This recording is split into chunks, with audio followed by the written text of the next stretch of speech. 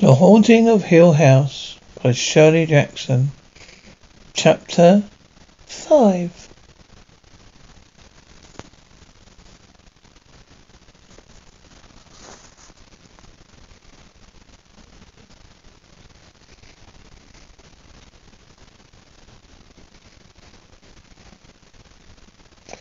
The road leading away from the gas station and church was very poor indeed. Deeply rutted and rocky, Eleanor's little car stumbled and bounced, reluctant, going further, to these unattractive hills, where the day seemed quickly drawing to an end, under the thick, oppressive trees on either side. It did not really seem to have much traffic on this road. Eleanor thought warily, turning the wheel quickly to avoid a particularly vicious rock ahead. 6 miles of this would not do the car any good. For the first time in hours she thought her sister laughed. By now they would surely know she'd taken the car and gone. They would not know where. They would be telling each other over incredulously. They would never have suspected it of Eleanor. Would never have suspected it of myself, she thought, laughing still. Everything is different. I'm a new person, very far from home. Delay their lies, no pretty. Present mirth have present laughter. She grasped as a car cracked against a rock and reeled back across the road, an ominous scraping, somewhat where beneath. Then she gathered itself together valiantly, resumed its dogged climb. Tree branches brushed against the windscreen. It grew steadily darker. Hill House likes to make an entrance, she thought. I wonder if the sun ever shines along here. At last, with one final effort, the car cleared a triangle, dead leaves and small branches. Across the road, and then came the clearing by the gate of Hill House. Why am I here? She thought helplessly. At once, why am I here? The gate was tall, enormous, and heavy, set strongly into stone wall, which went off through the trees.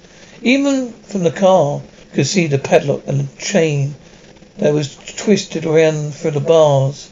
Beyond the gate, you could see only the road continued turned, shadowed on either side by the still dark trees. Since the gate was so clearly locked and double locked and chained and barred, who, she wondered, wants so badly to get in? She made no attempt to get out of the car, but pressed the horn. The trees and the gate shuddered, but drew slightly from the ground sound.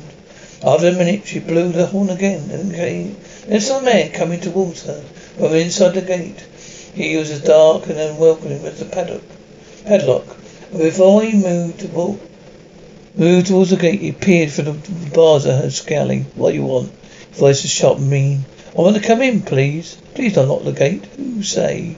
Why? She fluttered. I'm supposed to come in, she said at last. What for? Inspected? Oh, am I? She wondered suddenly. Is this as far as I go? Who am I? She knew, of course, that he was delighting at seeing his authority. So once he moved to unlock the gate, he would lose the little temporary superiority he thought he had. What superiority have I? She wondered. I'm outside the gate, after all. She would already see that losing a temper, which she did rarely, because she was afraid of being infectional, would only turn him away, leaving her still outside the gate, railing unfruitfully. She could even precipitate his innocence, if he had reproved later for this ignorance. Made of necessity, vacant grin, the wide, blank eyes, white face protesting. He would not let her in. He planned to let her in, but how could he be sure? He had his orders, didn't he? He had to do what he was told. He was the one who would get in trouble, wouldn't he? If he let in someone who wasn't supposed to go inside. She would appreciate his shrug. His shrug. Picturing him laughed. Perhaps the worst thing she could have done. Eyeing her, he moved back from the gate. You will come back later, he said, and turned his back on an air of virtuous triumph. Listen, she said after him, still trying out to sound angry. I'm one of Dr. Montague's guests. You'll be expecting me in the house. Please listen to me. He turned to grin at her. They couldn't rightly be expecting you, he said, seeing as you're the only one come so far. Do you mean there's no one in the house? No, I mean, no one I know of. Maybe my wife getting it fixed up. so they couldn't be there exactly expecting you. Now could they? She sat back against the car seat and closed her eyes. Here how she thought it was hard to get in as heaven. I suppose you know what you're asking for coming here. I suppose they told you back in the city. You heard everything about this place. Heard that it was invited here as a guest of Dr. Montague. When you open his gates, I will go inside. Open them? I'm going to open them. I just want to be sure you know what has been waiting for you in there. You've ever been in there here before? One of the family, maybe. He peered at her now, peering through the bars. His jeering face and one more barrier. After padlocking the chain, I can't let you in until I'm sure, can I? What did you say your name was? And she sighed, Eleanor Vance. Not one of the family then, I guess. You ever hear anything about this place? It's my chance, I suppose, she thought. Being given a last chance to turn my car around right here and now. In front of these gates. Go away from here. No one blame me. Everyone has a right to run away. She put her head out through the car window and said with fury, My name is Eleanor Friends. I'm expecting the Hill House. Unlock these gates at once. All right, deliberately making a holy innocent display of fitting the key, turning it to be open the padlock, loosened the chain and swung the gates wide enough.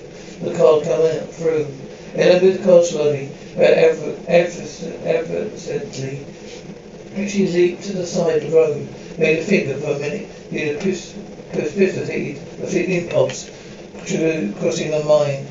She laughed and then stopped the car because he was coming towards us, so from the inside. You won't like it, he said. You'll be sorry I've opened the gate. Out of my way, please, she said. You held me up for long enough. You think you could get anyone else to open this gate? You think they could get anyone else to open this gate? You think everyone else stay around here? How long except me and my wife?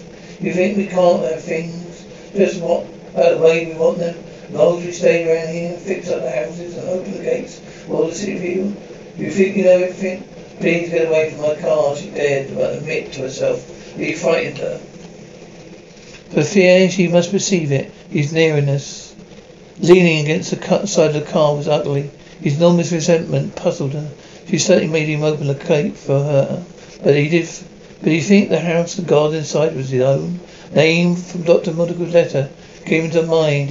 She asked curiously, Are you Dudley the caretaker? Yes, I'm Dudley the caretaker, he mimicked her. Who else you think would be around here? This old family retainer, she thought. Proud and loyal, thoroughly unpleasant. You and your wife take care of the house all alone? Who else? There's a bit of bugs, his curses for fame. She moved relentlessly, afraid to draw away from him, too obviously, yet wanting, from small motions of starting the car, to make him stand inside. I'm sure you'll be able to make us very comfortable, you and your wife, she said, putting a tone of finality to her voice. Fine, meanwhile, I'm very anxious to get to the house as soon as possible. She said disagreeably. Me now? And he said me? I don't go around here after dark. Grinning, satisfied with himself, he stood away from the car. Ellen was grateful. Hello there, starting the car under his eyes. Perhaps he'll keep popping out on me.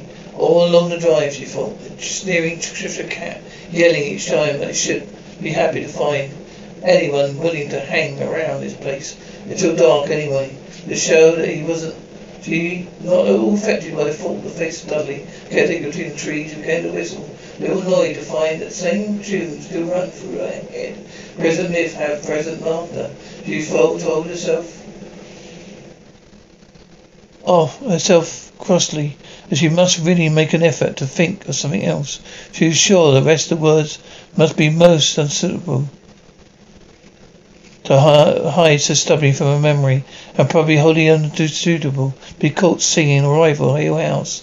Other trees occasionally between them, the hills she caught glimpse of what must be roofs, maybe a tower of hill house. They made the houses so oddly back when the hill house was built. She thought they put towers and turrets, buttresses, or wooden lace on them. Even sometimes Gothic spears and gargoyles. Nothing is ever left undecorated. However, Hill House was a tower, a secret chamber, with even a passageway going off in the hills, and probably used by smugglers. Although, what could smugglers find to smuggle round these lonely hills? Perhaps some encountered a devilishly handsome smuggler hand. She turned the car on, last stretch of the straight drive, leaned directly face to face with Hill House, and moving slow out.